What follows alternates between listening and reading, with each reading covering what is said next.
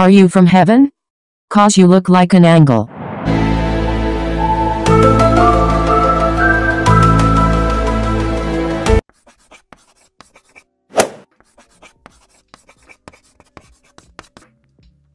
An angle is in a standard position in the coordinate plane if its vertex is located at the origin and one ray is on the positive x-axis.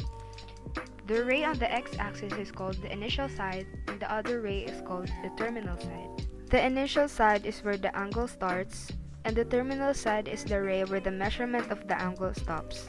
Therefore, the terminal side defines the angle. If the vertex is at the origin, then the angle will be in standard position.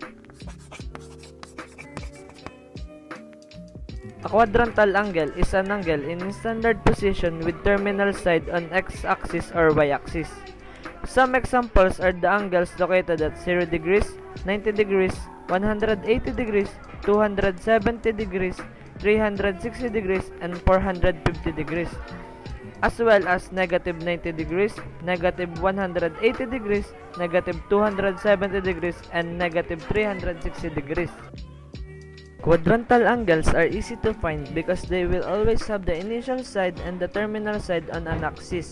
Remember that the angles can be positive or negative depending on whether the direction is clockwise negative or counterclockwise positive.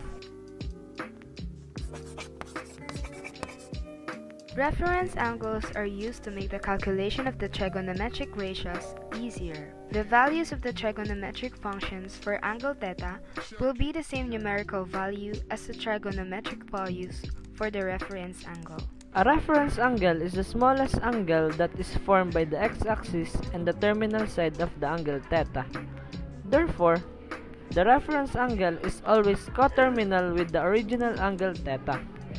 Reference angles will always have the value between 0 degrees and 90 degrees. The reference angle for any angle theta in standard position is the positive acute angle between the terminal side of theta and the x-axis.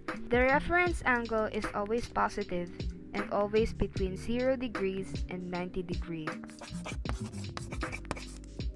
Coterminal angles are angles in standard position that have the same initial side and the same terminal side.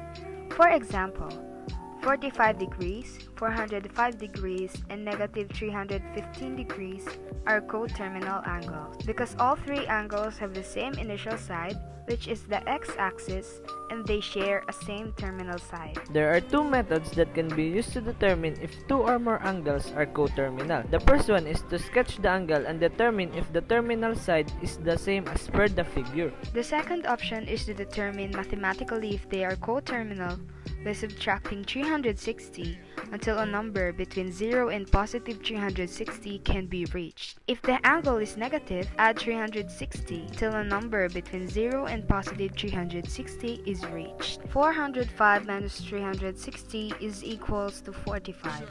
Therefore, 405 degrees and 45 degrees are coterminal. Negative 315 plus 360 is equals to 45. Therefore, negative 315 degrees and 45 degrees are coterminal.